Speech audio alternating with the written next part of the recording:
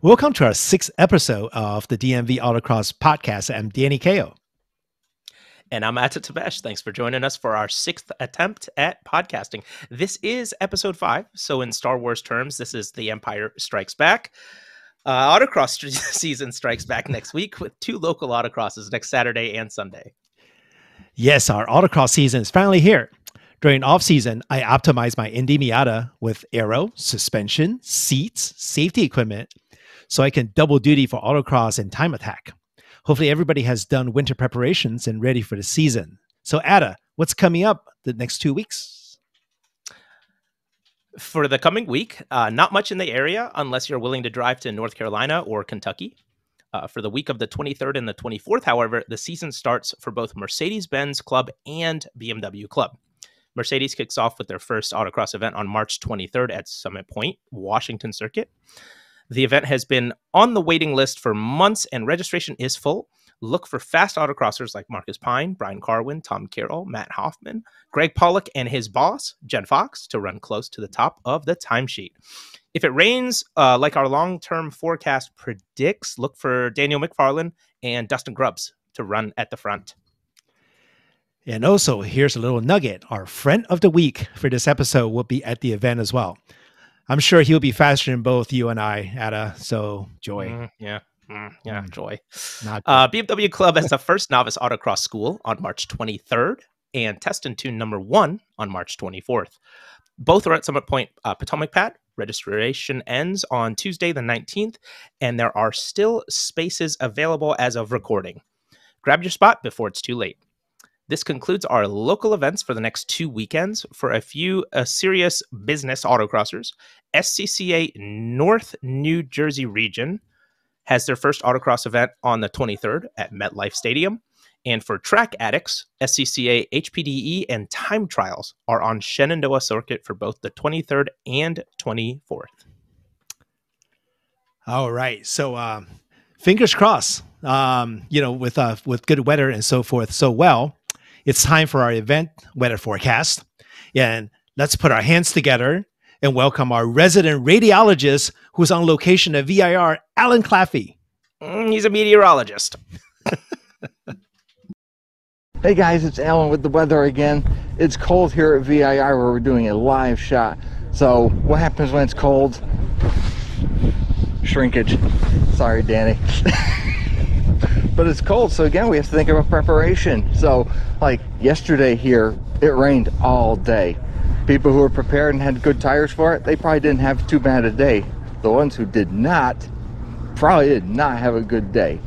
Today, we're not really worried about rain. So we have bald tires on because it's still last year's stuff.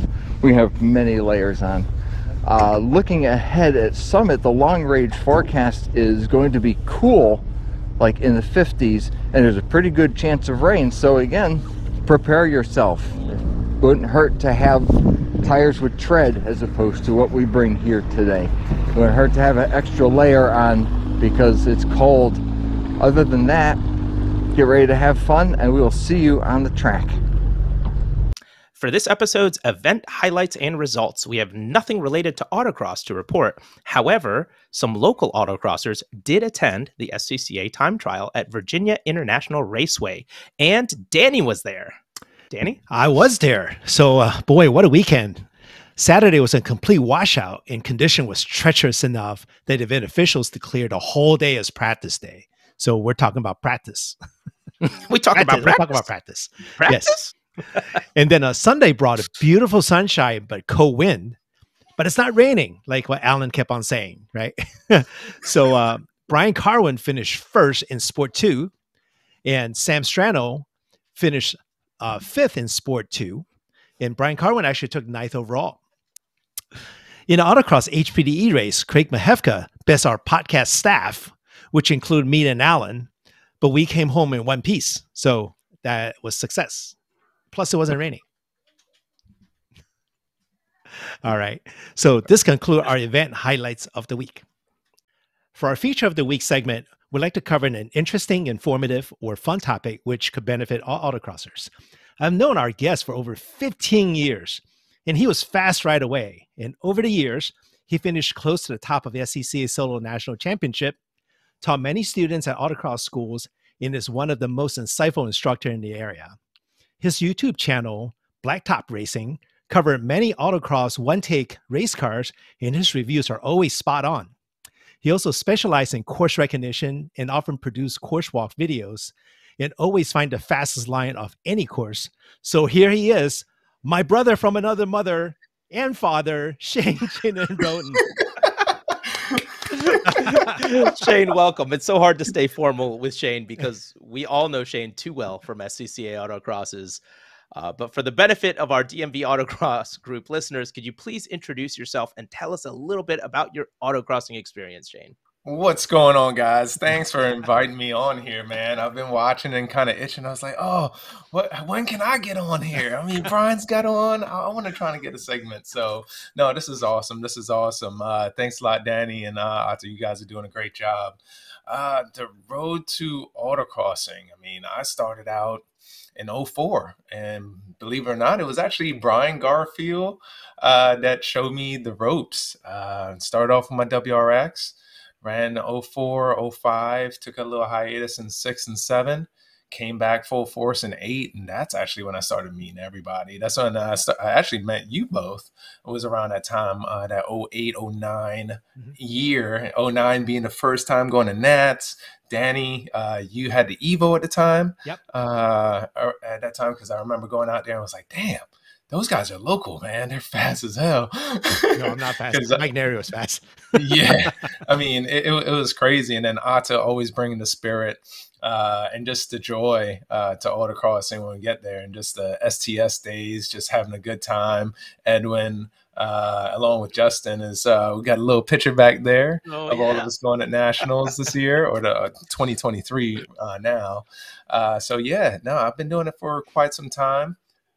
I would say, as far as instructing, some of the stories that Danny was saying when he was talking with Brian, I actually wanted to be an instructor a long time ago. I've been pushing, and Brian was like, nah, you're not good. No. You're not fast enough. I don't know if you know what you're doing. I was like, oh, come on. So I just started volunteering. Danny was an instructor at the time over at Lot H? Yeah. And I was just a volunteer. Brian's like, dude, you're not getting paid while you're out here. I was like, I'm just here to learn. I want to pick up the craft. I want to get better at the skills. And yeah, I think I did that for 2 years, Danny. Yeah. And learned. I did 2 years of volunteering. Yeah. And then he was like, all right, I'm tired of seeing you just always here. So just come on, jump on in. So no, it's been great since, and I enjoy it. It's one of the things that I just like teaching, telling people, getting people better. And the thing is that it makes me better, because if you're getting faster, we all getting faster, we're just pushing each other. And everybody that is in the DC area, they always work with each other to get faster. Oh, did you see this line? Did you not see that line? And just keep pushing that way. Oh yeah. I definitely remember, the days that, the first year we'll be looking at, PAX results of 260 people. Like I was 201st, or Shane was already in the the 40s or something. And then it's we have this little pie chart things, or a bar chart that kept on going up. Yeah, those are the fun days, right? Those were when you're fighting for 4th and 5th. You're like, yeah. I was fighting for 40th, man. Well, thanks, Shane. And Adam and I know bits and pieces about autocrossing, and we all know you're the best at what you do, right? There's no question. We're going to milk your time for a multiple segment of our podcast, right? So there's just going to be a lot of milking. And I know nobody will be disappointed. So I'd like to steal your brain on, 3 different features of the week, okay, if you don't mind, right? So we want to talk about, the very first one will be talking about course design and course walk. And the second one would be autocross race car prep and review, which you do a fantastic one-take autocross car review that we're going to talk about next after that. And also the last thing will be your secrets and instructing students, new or advanced. Okay, so these are the 3 things. So don't go away, right? You're all right, no problem. So for this particular episode, we'll be focusing on your take on course design and how course walk for advanced autocrossers, right? So Adam and I were fire questions that all the things that we can think of. And so Adam, you go first. All right. Thanks, Danny. So Shane, when you see a new course, right, you're getting ready for that course walk, what are you looking to do first? Tell us a little bit about your thought process before that walk even begins.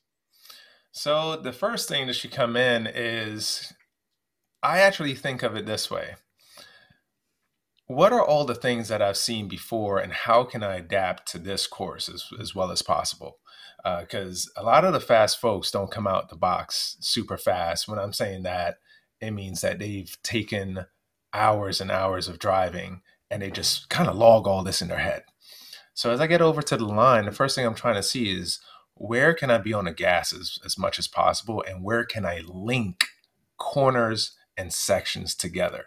Because in the end, it's as fast as you can get from A to B.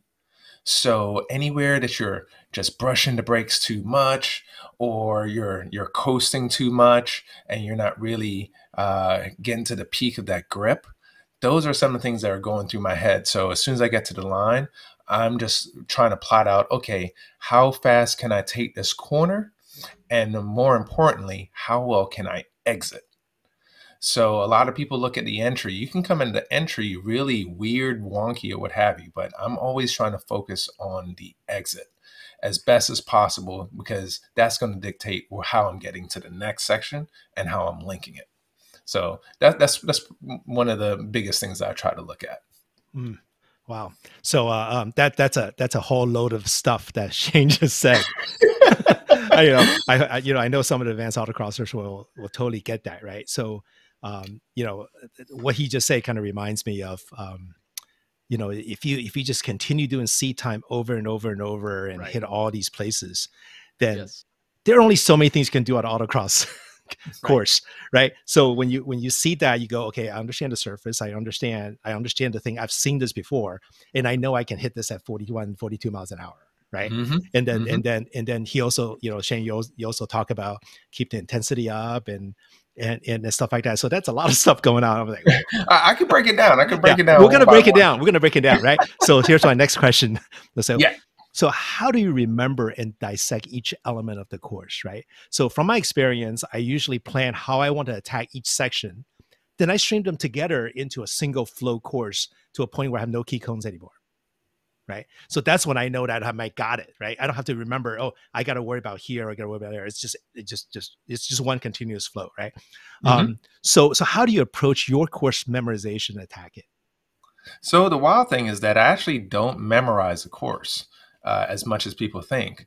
A lot of it is really just driving by that experience and instinct, going through the corners as best as you can. So as in a lot of the classes, they'll tell you, hey, you have to look ahead.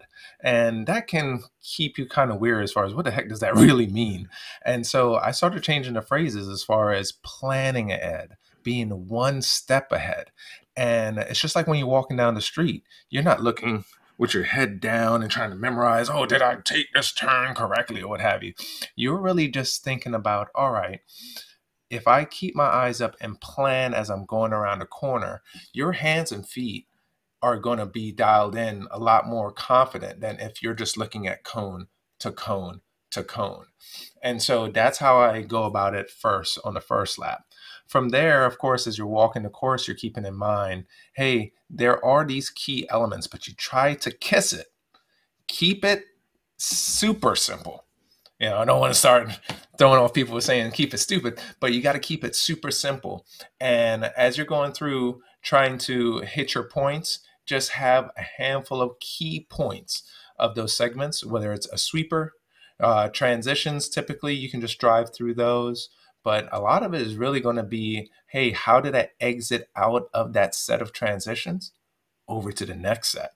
And once you kind of nail those, as far as in your head, how you want to take those corners and link things together, that's really how I try to attack it. So do you review your strategy with other autocrossers before your run, during your run? I know a lot of fast autocrossers are bouncing ideas off of each other. Tell us how to double check your work. So double checking your work is great advice. Is really just whether it's a co-driver, normally it's the person next to you. For myself, it was all the above, including going over and talking to the fast guys. I remember starting off with Ian Baker, Sam Strano. You got the squirrel and the goat around here, and those two, and they had totally different driving styles. So what I would end up doing in my early years was actually sitting in with them. A lot of the fast drivers will let you sit in on either lap 1 or lap 2. And this way you can just kind of get your data in early, right? Okay, you're not winning, it's fine, but you're trying to learn as much as possible. And by getting in the seat, you get not only what people are saying, but you also get to feel, experience, see it. And that's a big thing that people are like, oh, I don't want to get in a car. No, I always recommend for folks to drive with somebody that is fast, because you'll get to see and be like, okay, the car can take the turn at this speed. And then you'll get back in your car and say, all right, let me try and duplicate that as best as possible, because I know I have the gear to do it. I just have to trust the car. And you'll be surprised as far as going in. And that's the way I approach a lot of the walks, is taking in that information and then talking like to folks in the STR grid at the time, like Carwin. Hey, I tried this. Did you try this? Not really sure, but I did do this. All right, I'm going to try it. And let me know. And if you're open to your competitors, knowing that you're just trying to make each other faster, a lot of them are very communicative on that front. That's a fantastic piece of advice, but also that Carwin impersonation was. Huh? Yeah. Well, kinda. Yeah. Yeah. I want to see something healthy. Oh, wow! You went there. You went to the healthy food. I've had Long John Silver's with him. So I don't know if it's that healthy.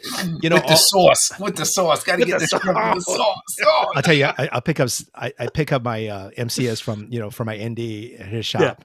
Yeah. And then I bought some chicken, for lunch for him. Yeah. Right. So on the way out, I was like, oh man, I just feel old. But he says, yeah, if you would have ordered the white meat that I ordered instead of eating the dark meat and mashed potato, you would have feel so much better. And I was like, all right, see you, Brian.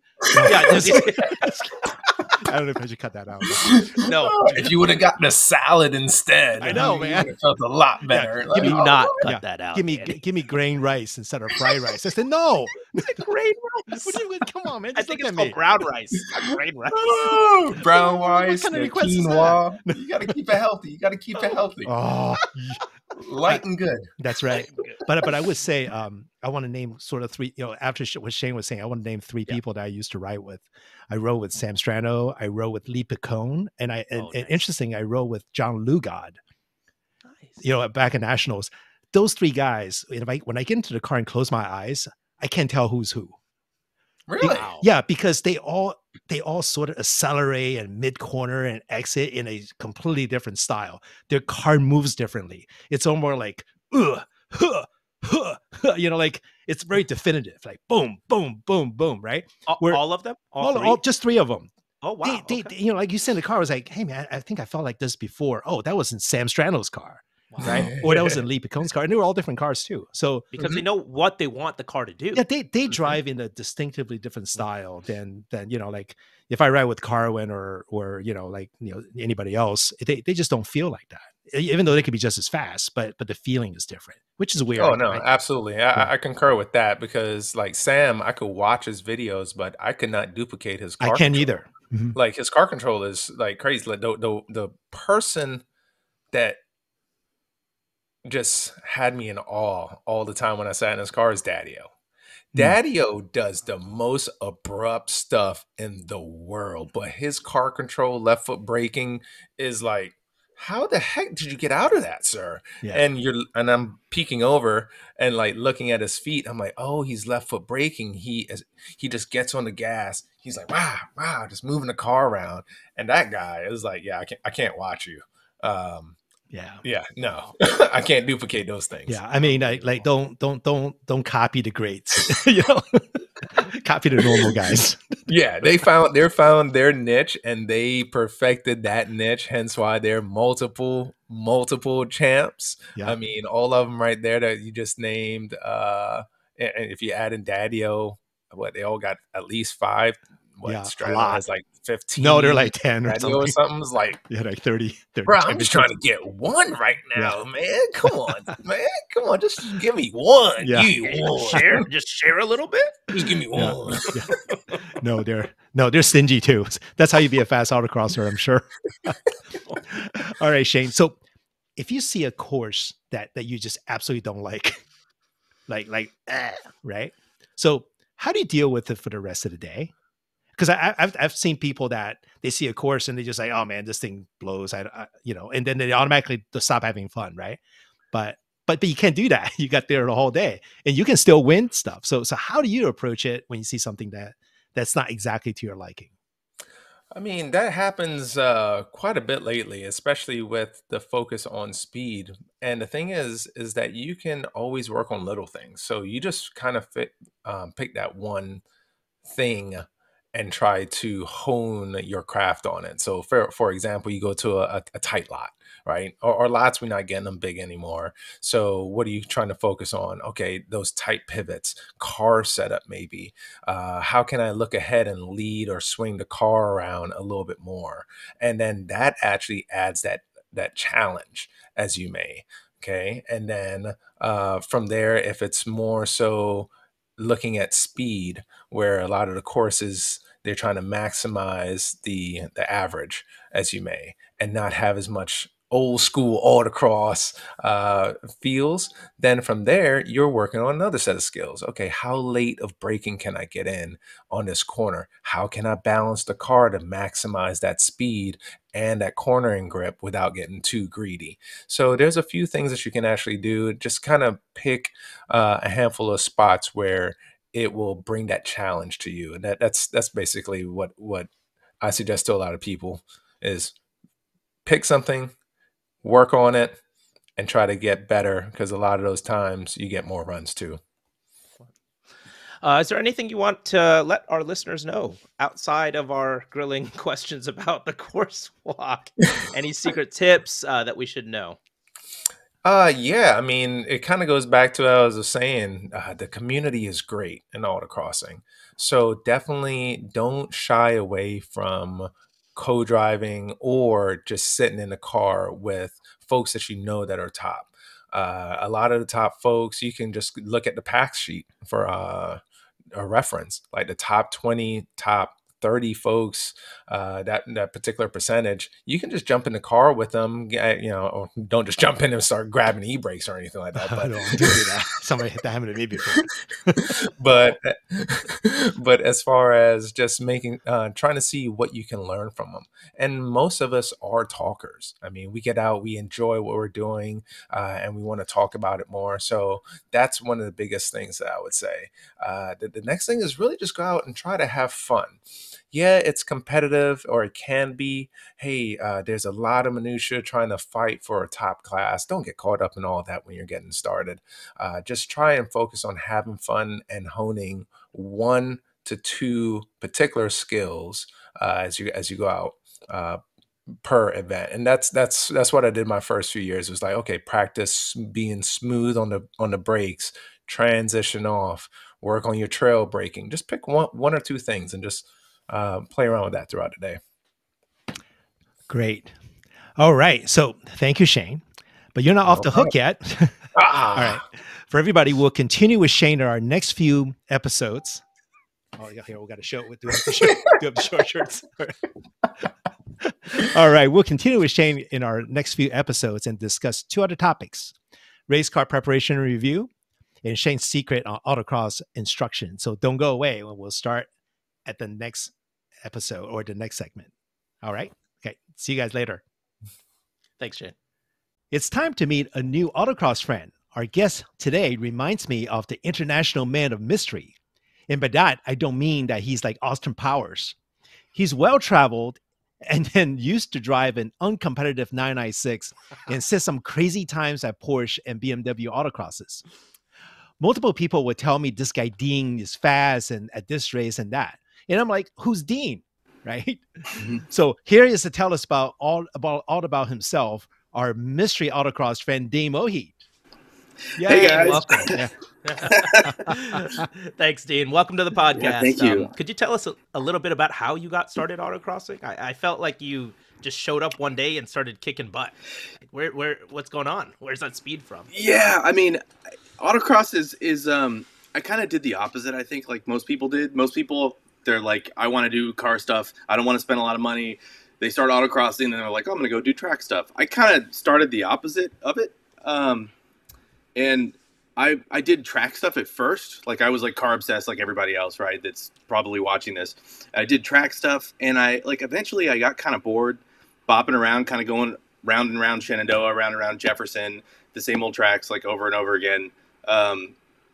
So I felt like I wasn't like learning anything, you know. You try and I'm one of those people that wants to send it, and it's kind of hard to do that with an instructor in the passenger seat, right? And there's walls, and Shenandoah is scary, and so they always tell you like to kind of like settle it down. And so at a certain point, I kind of got bored of it and stopped doing stuff for a season, and then I did an autocross kind of on a whim, and I figured like the thing to do in autocross is to like there's not a whole lot that can go wrong, so you might as well freaking send it, and that's why I went and to try and freaking send it, right? And learn how to drive the car when it's sliding around the whole time and that sort of thing. So, like, I feel like I had a bunch of seat time already. And then I went to autocross not afraid of, like when you've been around Big Bend at, like, 80 or 90 and you're looking at a slalom or a sweeper, you can go, well, I can just attack this because I know what it's like to go around Big Bend really fast. So let me just, like, you can kind of be, like,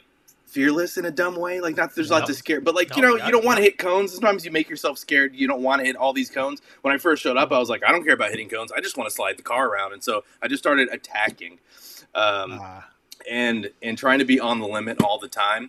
And I think like a lot of people when they start autocross, you don't have any idea what the car can do, right? You're just like, even the hardest you've ever braked on the street is like not half as hard as you'll ever brake at autocross, or like in a slalom, like. You have to recalibrate your brain of what a car will do in a slalom. And I remember the first autocross I ever did was CDC, and at some random lot way north of DC. I don't think anyone runs there anymore. It was like a baseball stadium lot north on... Is it on 270? Yeah, off 270. Frederick. Yeah, Frederick. Yeah. And it was like Frederick figure East. eights, and it was so confusing. And I had no idea what was going on. Yeah, I was like, my first runs, I was off course, like most of them. And then I rode with Marcus Pine. I think it was like his first or second. It was like early season for him. And CDC was like super cool about letting you just jump in with anybody. And so I was like totally new guy here. I was like, hey, can I ride with you? And it happened to be Marcus Pine. And that recalibrated my brain like entirely. Like he had a huge slide, and after he caught it, he was like pumping his fists, yelling like yes in the car. I was like, oh my god, this is like what have I been doing track days all these years for? So like that was I don't know. It just kind of gets under your skin. Like it's exciting. You're sliding around. You every run you can see who you're beating, who you're not beating, right? Versus like 2014 track days, like. There were no like track timers, right? You had like a V-box or nothing. So you were kind of going around and you didn't really know how fast you were going, if you were improving. Yep. You couldn't even compete with yourself. So like autocross was like, it felt like adrenaline and competition and all this sort of stuff that's like keeps you there. So I think the question was like, how did I get up to speed quick? I kind of rambled. Yeah, no, that you answered it perfect. Well, I mean, you started at 110 miles an hour. Yeah, yeah. You know, well, I started at 30 miles an hour. So I mean, yeah. now we kind of get it. Now we kind of get it. Yeah. I feel like I'm wearing the Dean shirt. Exactly. That's like overdriving is fun, right? I still love to overdrive to this day. It's the best. Yeah. Oh, I love it. Oh my gosh. I mean, I started exactly opposite. I did autocross and then kind of slowly crawled into, tried to call into track stuff. So I guess what you're doing actually makes perfect sense. Yeah. And I think you get more out of track when you doing both. I think is good for everybody that likes to do car stuff, because now when I go back and do track stuff, man, like I'm so much more confident. Like autocross builds that muscle memory of like sliding the car around, like car understeers, take a little out, take some chops at it, or the rear starts to go, you just counter steer. It's like hardwired into your brain because you do it like 100 times every run, right? Whereas on a track day, you have like 2 big oversteer events the whole weekend when you're first starting, and you're like, oh my God, so you can't really learn. So now you can take that autocross confidence to tracks. I feel like, I don't know, everyone I talk to, I like tell them, do both. Don't just do one, because they all help each other. Anyway. Yeah. By the way, we're gonna cut this part off because all the regular instructors say you already yelled at enough autocrossers. No. So no. I'm just kidding. I'm gonna leave it in. No. I mean, I like autocrossers as students. I mean, that's actually my preference because we can talk the same language and basically say, hey man, you're doing this or you're doing that. Don't do that here. And then then they understand. They just kind of automatically control themselves and make sure that they don't get both of us killed. Yeah. You're responsible for your instructor, right? That's the thing. That's right. You gotta rate limit yourself. Yeah. So our next question is this.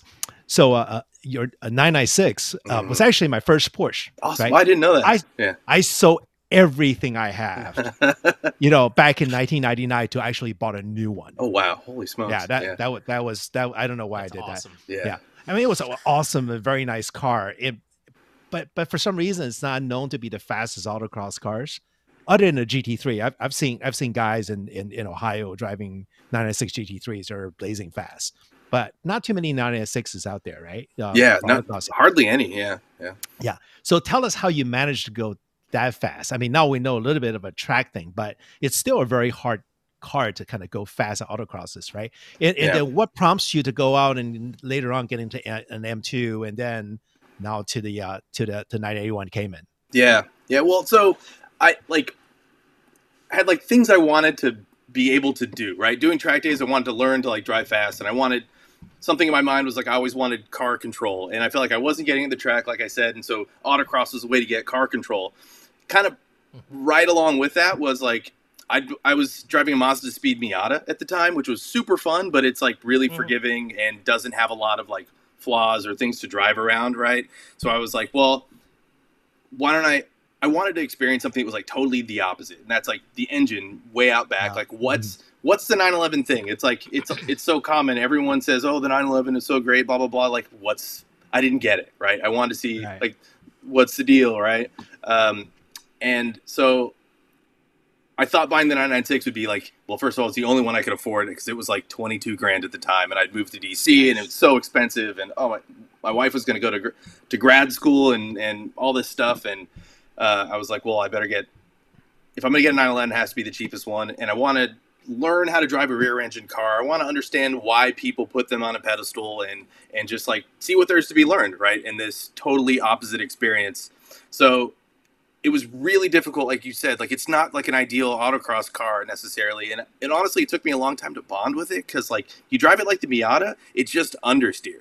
And I get in and try and like hurl it around a slalom or a sweeper or whatever, and it kind of plows. And I think like, does this car suck or do I suck? And like the answer is I sucked, right? Like I had to learn to like listen to what the car was doing, and I think that was like really important. Like that understeer was. I wasn't trail braking nearly enough, right? You got to kind of manhandle the car and put weight on the nose, get the rear rotating. Like it likes to have you be a little bit forceful with it and be super conscious of weight transfer.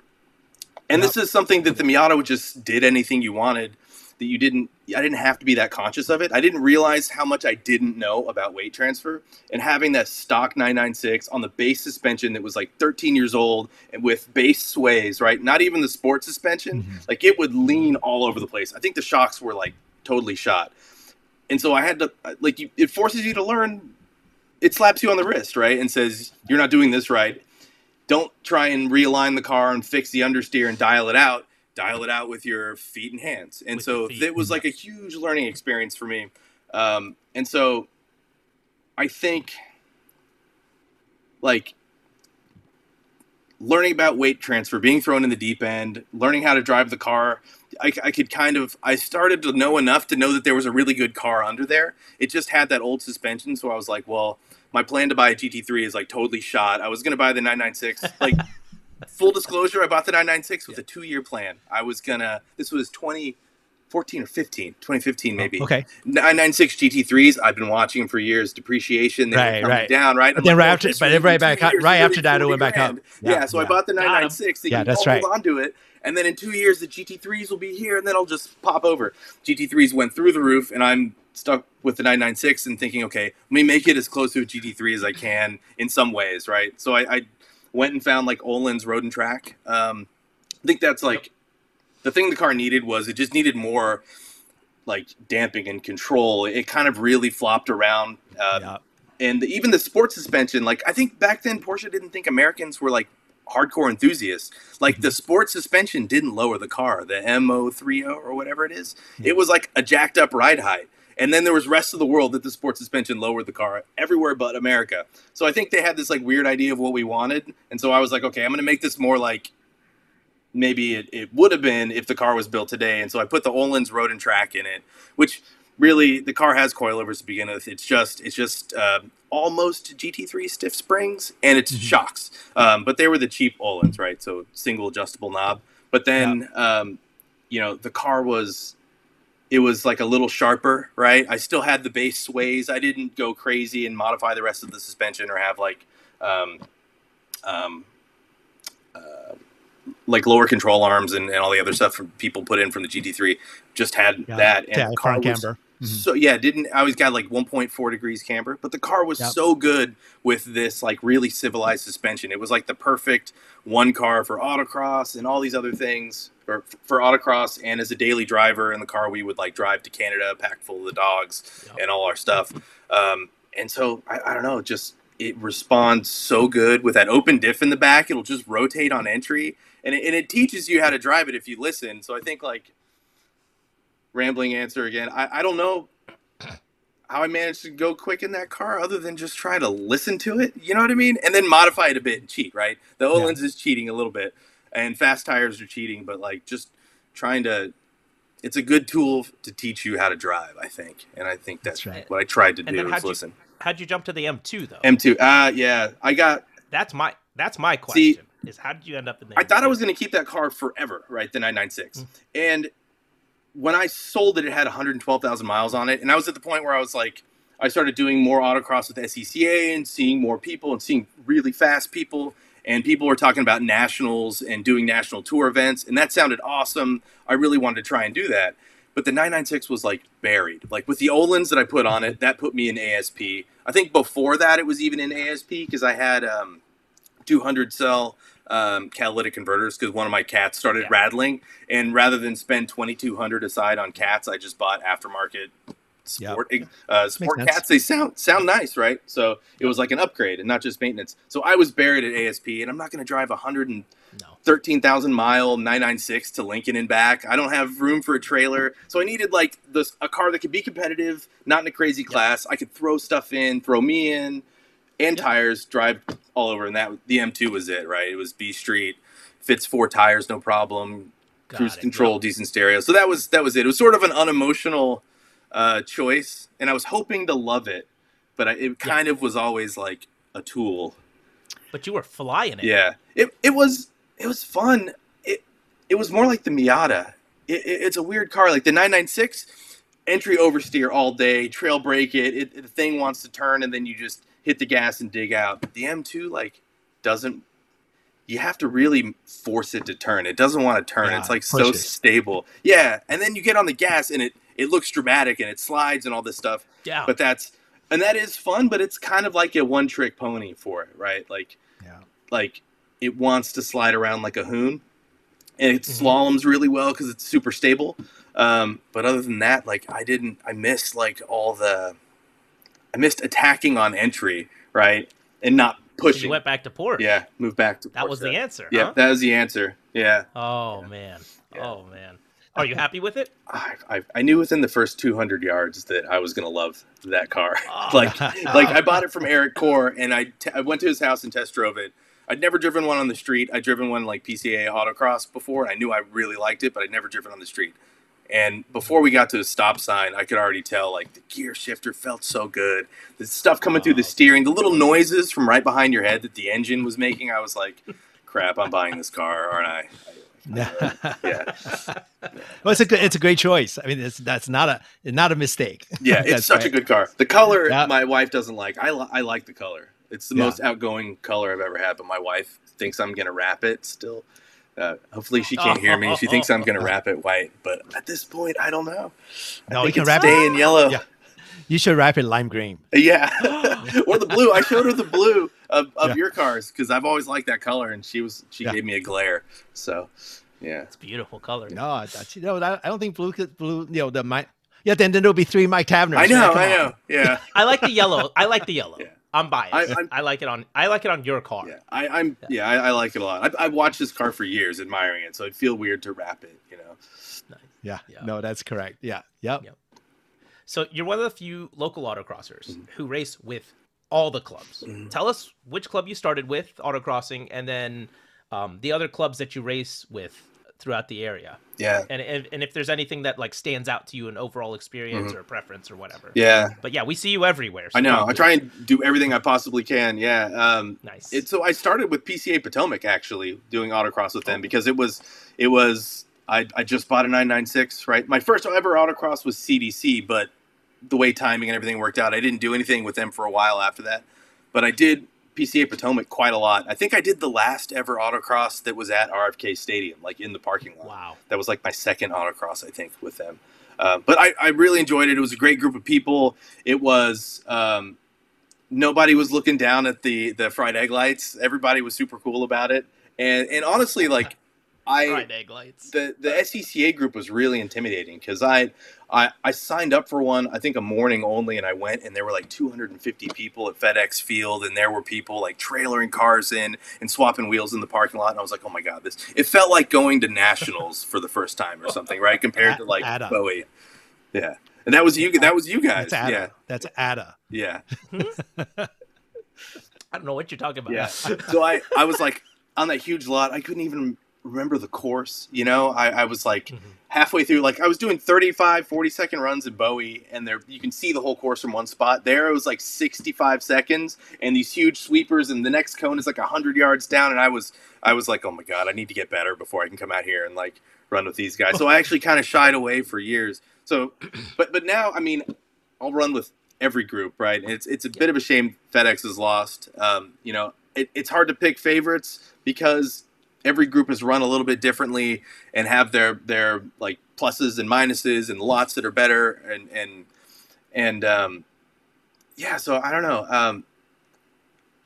I think the thing that does stand out though is like the old FedEx days. Like it's such a marvel of like organizational like discipline to have seeing 250 cars come through that lot in 2 separate autocrosses during one day, right? 2 techs, one at lunch, one in the morning, 2 drivers meetings, 2 everything. And it's still, even the people that started in the afternoon that got tech were leaving at like 3:30, right? Like it was such a tight run ship. It's like mind blowing, like organizational stuff. Like that still stands out to this day of like incredibly impressive. It's like better run than some national events. Like truly. Yeah. It was wild. Yeah.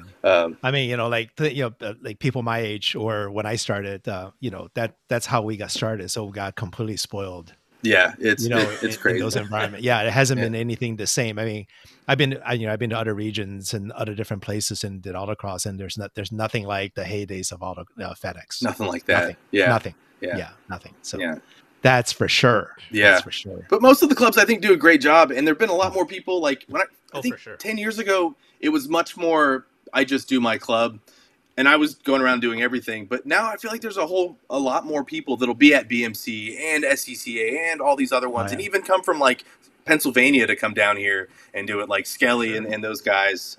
So yeah, I don't know. It feels like it's in a pretty good place right now, even though we've lost the big lot, Yeah, it is. Yeah, but there's so many choices now. It's in a way, it's almost better. Yeah. Because you have a choice every single week. Every week, right? Like every it's week. Fantastic. Yeah, wait lists for all kinds of stuff, right? It's nuts. Yeah, I always kind of ventured out to different clubs and stuff like that, but primarily I'll be doing SCCA stuff, especially the days I was, doing national stuff. But I think started in 2018. I've been going through a lot of mostly local stuff. I started skipping national and started going to local autocross stuff. So, after 6 or 7 or 8 different clubs that I go all the time, we all the same. Yeah, they all operate pretty much the same. The caliber of courses are very similar now. The organizations, everybody's getting great. So I mean, it's definitely a good time that didn't go anywhere now in the DMV area, and then it'll be a fun time. Yeah, for sure. Yeah, I agree. Totally. Yeah.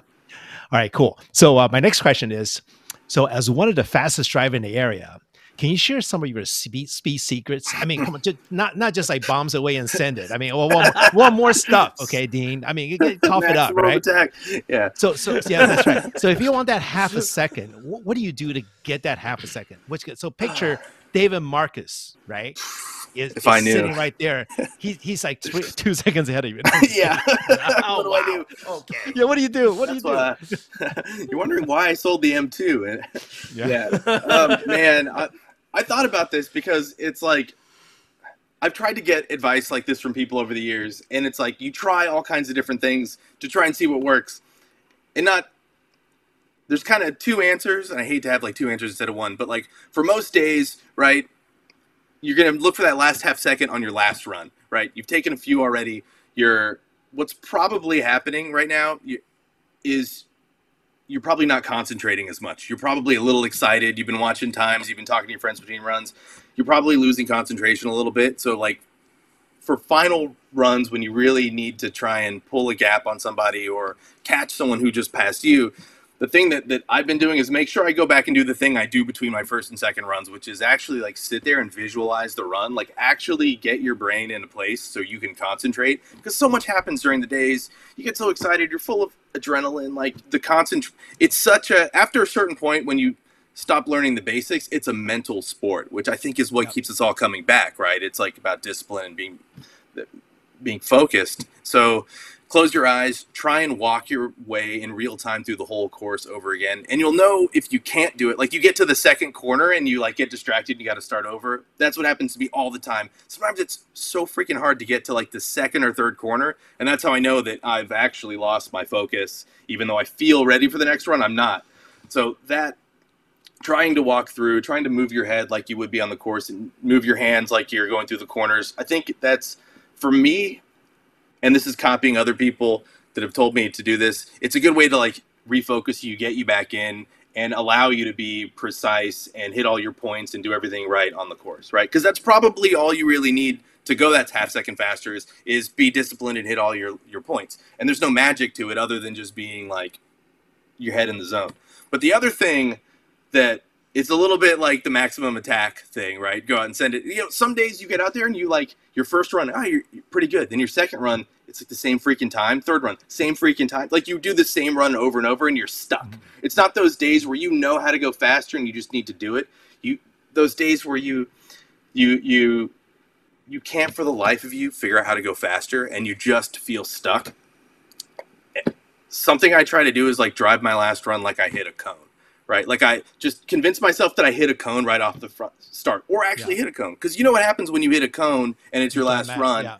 You're a little bit mad, right? And you hit the brake. You're just a little more aggressive. You're going to try this. You think about things differently. You're less in your head and you're more just trying stuff. And you're being a little more aggressive, but not just throwing things away. And that sometimes that's a good way to just kind of break out of same run itis that I get some days. I don't know. Those are my 2 things. Try and drive like you hit a cone. Send it, dude. That's really great. Going back to send it. Yeah. Yeah, exactly. I love it. All right. So what's your racing plan this year? Where can our listeners find you at this year's races? And are there any goals that you want to accomplish this season? Man, so sadly, I don't really have like goals this year. I mean, doing the run and doing national stuff was really fun, and I wanted to do some more, and I bought the M2 specifically for that. Did I freeze? No. Okay, good. Cool. I see my face here frozen doing a kissy face. It's very distracting. No, it's fine.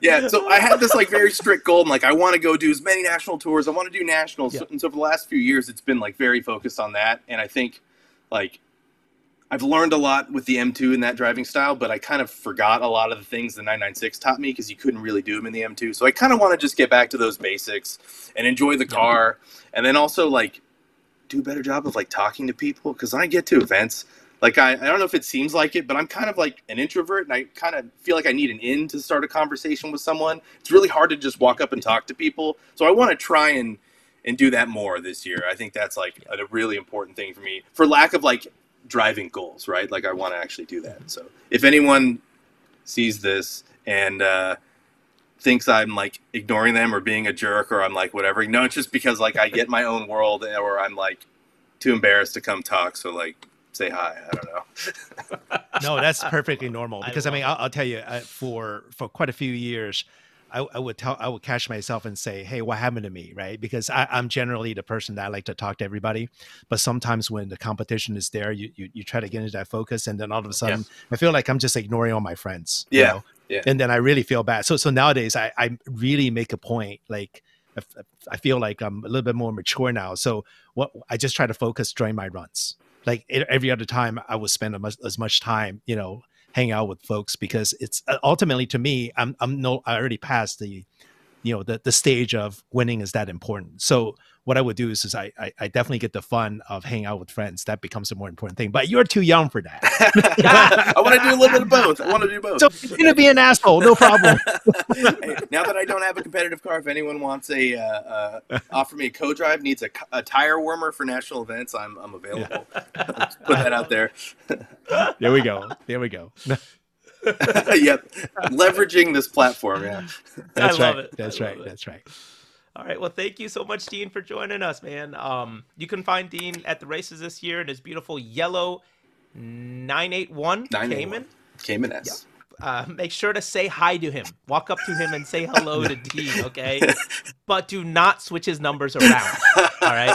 He's already fast enough. Let's not give him any more reruns. And thank you, Dean. Hey, thank you, guys. By the way, Dean's number is 48, okay? 48. 48. Yeah, don't. You guys better watch your numbers, all right? I'm coming for you. No, I have stickers. We got vinyls, brother. Yeah, we can't take our numbers off. High five. All right. Thank you so much, Dean. All right. Yes. Thank you, Dean. Bye, guys. Appreciate it. Awesome. See you soon. Yeah, thanks. Thank you to our new autocross friend, Dean. This concludes this podcast episode. Everybody's excused except the novices. Our novice meeting begins now. And this week's novice meeting is driver's meeting. All right. So for driver's meeting, Ada, it's almost like this meeting. It's kind of an information dissemination type of thing from the organizers, right? Yes. So exactly. So as a novice, what can you expect in a driver's meeting? Because I know that as a person that goes there all the time, it has a tendency of being kind of repetitive and sure, of course, and so on. But it's very important for the novice to listen, because I actually think that majority of the driver's meetings are for novices. I agree. Yeah. I agree wholeheartedly. The point of the driver's meeting is twofold. I think one is for novices, so they see what's going on. It's organized, and this is going to be the flow. But I also think part of the driver's meeting, is also for the seasoned veterans, because they might have a change. They might say, hey, we're going to flip a few run groups around. They might say, hey, we're going to do it this way. We're going to do it that way. They might even tell you the number of the runs might have changed, right? So if for some reason inclement weather and there's a few people, they might say, hey, we're going to have more runs. I don't know, right? Like, this is some of the stuff they go over. And then I've been through different drivers meetings where they even talk about like the novice stuff during the driver's meeting, not just afterwards at the novice meeting. So it is a time to pay attention, especially for novices, because you'll learn a lot. You'll pick up a lot, and then you'll be more comfortable. And as you know, being comfortable is kind of one of the keys to success, right? Yeah.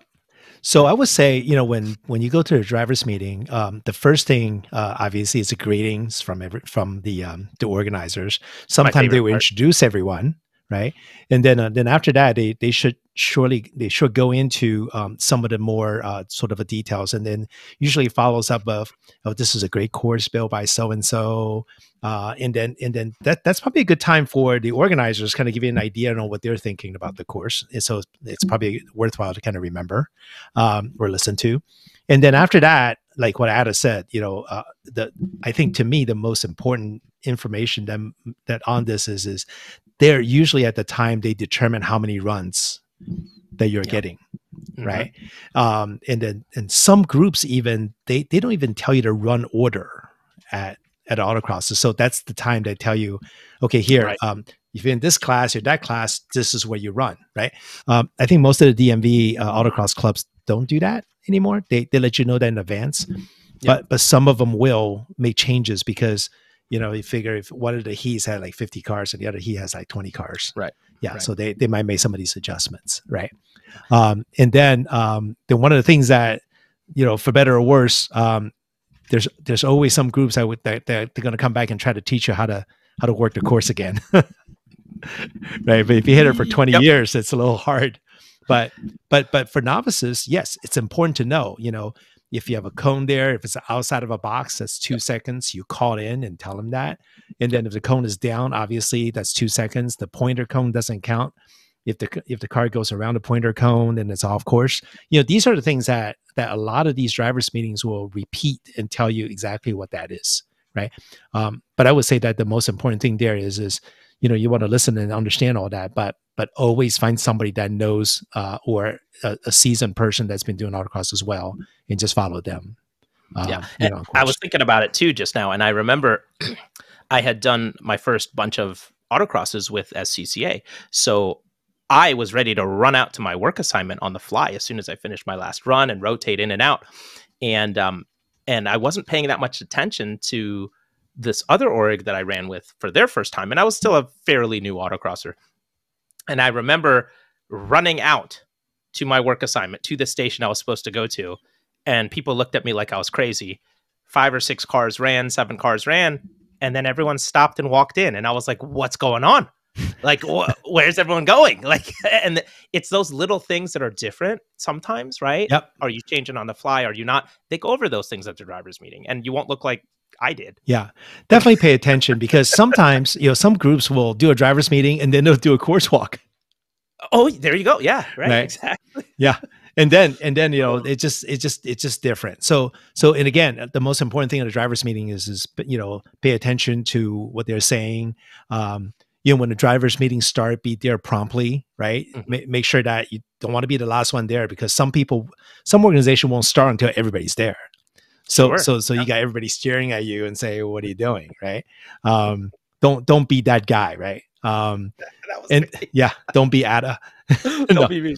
And then of course after that, after a driver's meeting, they usually break it down into the groups. Some groups will want you to pre-grid for heat number 1, right? So they usually tell you that during registration or a tech inspection. So if you run heat number 1, you need to get your car parked.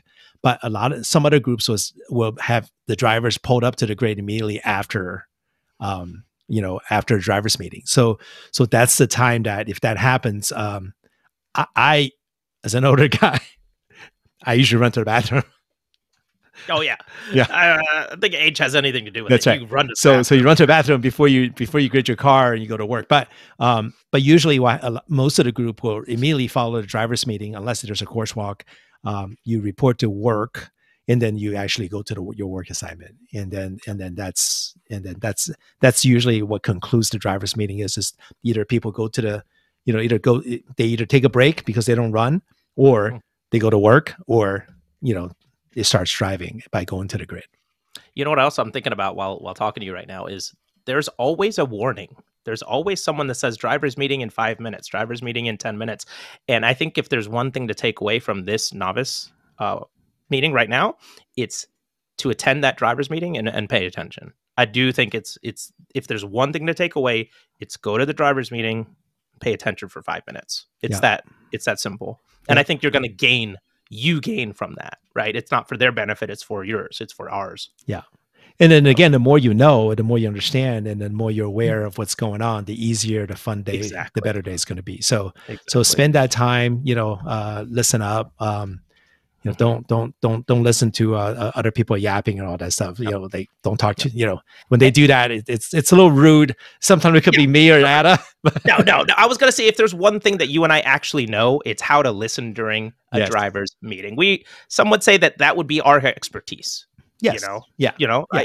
When it comes to driver's meetings, the first two people I think of is you and me. Really? So, yeah. Oh yeah. I thought I would just make up crap as I go along. No, one time I stole the mic from Avanti during a driver's meeting. I remember that. Oh, it was so bad. Yeah. So Ada does have a tendency to take over driver's meetings to the clubs that he's familiar. So or not familiar. Yeah. I've tried to walk up there and steal a mic before from people I don't know, and they just didn't give it to me. Yeah. So well, eventually taking over all the mics. I just want to talk into the mic. That's right. But we do enough of that here, so maybe we shouldn't be doing that over there. So now it's out of my system. I'll never do it again. Yeah. All right. Yeah. That's awesome. All right. So we're gonna make this thing nice and short, right? So and again, thank you for joining us for this driver's meeting or novice meeting. In our next episode, we'll talk about the do's and don'ts on working the course, right? Which is important. I mean, work is just as important. Sometimes it's fun, sometimes it's not. But please join us to find out more. All right. Okay. Alrighty. And that wraps up our 6th episode of the DMV Autocross Podcast. Thanks for spending the last hour with us. We again hope you find it informative and fun. Yep. And don't forget to join us for the next episode. Until then, keep those tires on the track and that wing in the back. That wing in the back. Hey, by the way, Alan, our radiologist. He's a meteorologist, but okay. Has the biggest wing possible. Oh, thank God. Yeah. Biggest wing possible. Thank you. Yeah. Thank you. But the smallest gurney flap. Oh, gurney flap. Oh, got it. Oh, man. That's so good. All right. This novice meeting is turning into like my favorite part. Like, I don't know why. I'm starting to love it. Yeah. Like, it's like, I don't know. Well, next novice meeting at the end, we'll add Mike Tyson versus Jake Paul and then see who's going to win. Oh, they're not ready. All right. We'll talk about it in the next episode. All right. See you, Danny. See ya. Bye. Bye.